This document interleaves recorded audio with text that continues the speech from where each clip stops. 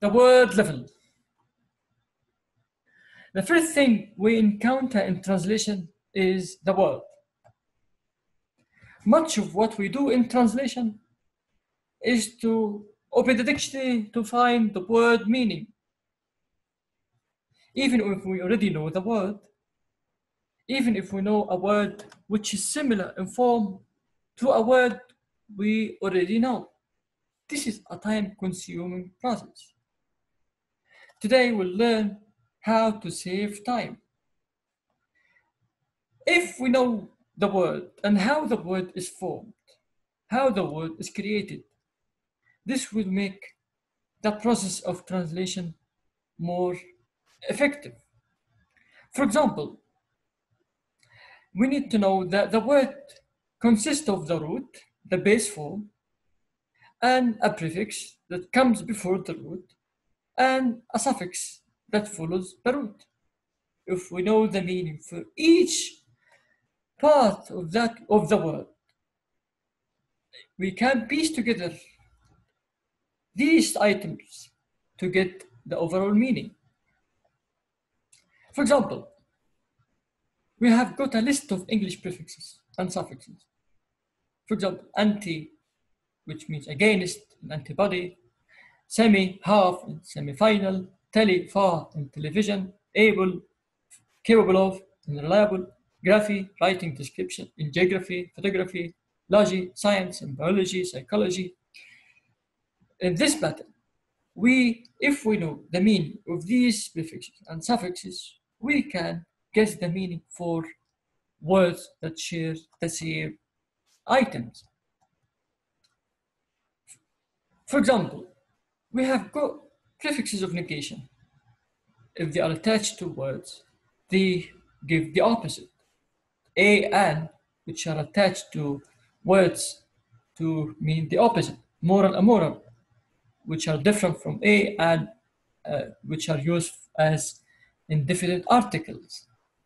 In, for example, is used for the opposite as well. And they may change the following sound. For example, impossible, it was originally impossible. Irregular, it was originally irregular. And also illegal, illegal. Here, the same process could be used in Arabic in all languages. When we have got na sound followed by pa sound, we merge both together. Impossible, like min ba'd in Arabic. Irregular, like min rabbihim in Arabic. Illegal. So in this pattern, we can think logically about languages. The an, which are used for negation in English, when they are attached to words, sometimes they are not used for negation. But when we have a word which is borrowed from Greek, we can think about this meaning, which is an for negation. Anarchy is composed of ana, an, which is not, and archy, which means rule or government. Fawda. We have got another an, which are from the Old English. It was a preposition in Old English, mean in, like in words like asleep or ablaze. The house is ablaze, mean the house is in fire. We can't use that adjective attributively, like for example, the ablaze house. This can be handled in grammar later on. And also in Old English prefix a, meaning out, in words like arise or ahead. Another word like anemia, you know the word emia, which means blood in Greek, and an, which means not. So faqr dam, anemia, blood deficiency. Also anesthesia or anesthetic, it consists of an, which is for negation, and then the word ethit, which means perceive or feeling or sensing, so no sensory. In this pattern, we can think about the meaning. Another prefix for negation, which is un and none. If there is a slight difference between these two prefixes, for example, the word unprofessional could give a meaning which is slightly different from non-professional. Unprofessional means someone who is professional, but he's not behaving ethically according to the ethics of the profession. Non-professional, he has not the qualification to do the job. So the word creation is very important in translation. Look at a notice which was posted in an elevator in a hotel in Paris. Please leave your values at the front desk. This is funny, actually. Here, the word value, as you know, the meaning, but if we leave our values, so nobody leaves his values any time. So what's wrong here is the word formation. We should use the word valuables. In a Bucharest hotel lobby, the lift is being fixed for the next day. During that time, we regret that you will be unbearable. Look at how the word unbearable is used. It's very funny as well.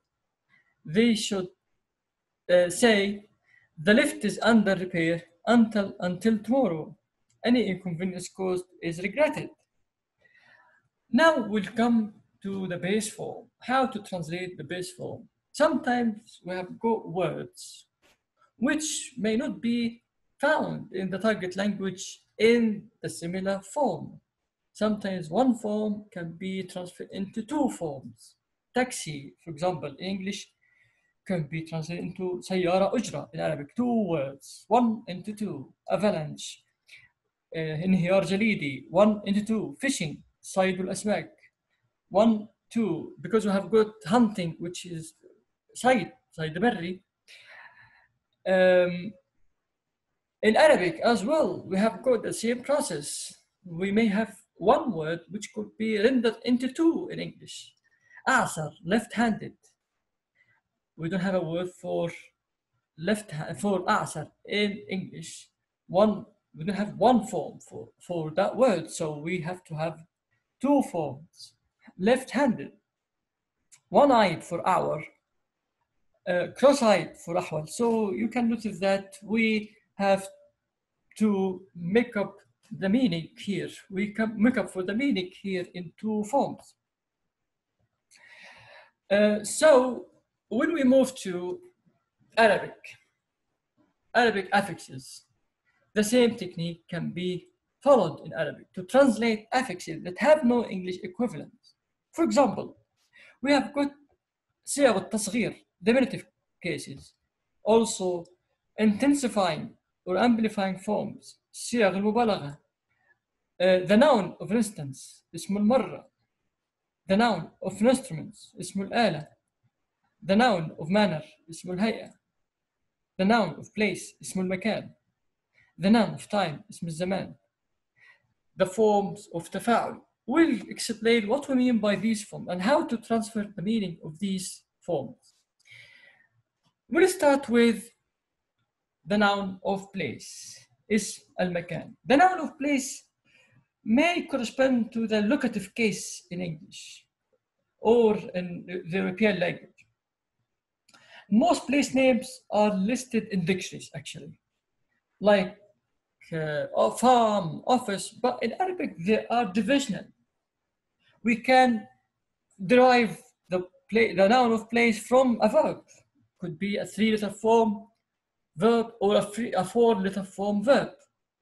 For example, the word مزرعة here is derived from the word زرع, farm. Sometimes we can derive the place noun from a four-letter form like the one on the screen. الجامعة ملتقى الطلاب, to translate the word ملتقى, which is a noun of place in Arabic. We can paraphrase the meaning. We can use, for example, the word place after the word meaning, after translating the base form. The university is the meeting place of the students. The university is the meeting place of students. Or the university is the meeting point of students. So we put the word place or point after translating the base form. Now we'll come to the noun of time. The noun of time can be rendered into other language by adding a word that denotes time, like we did in translating noun of places. We here can use the word time or any unit of time, hour, day, month, season, next to the base form. For example, الاثنين ملتقى الطلاب.